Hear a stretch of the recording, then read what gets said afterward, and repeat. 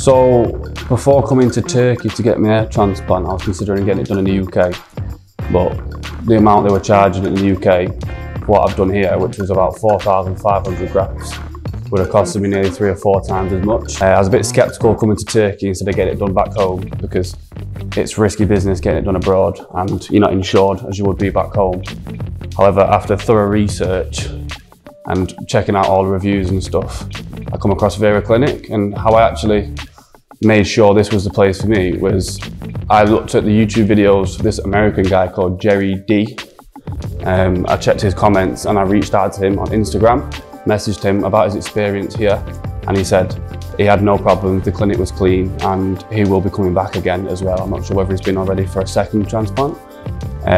So yeah, this is my second transplant now. As you can see, I'm getting the crown area filled in.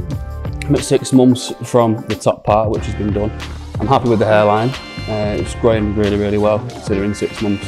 So I'm hoping that this is the final session now, and then I can just be happy with my hair come Christmas time this year, and we're all good.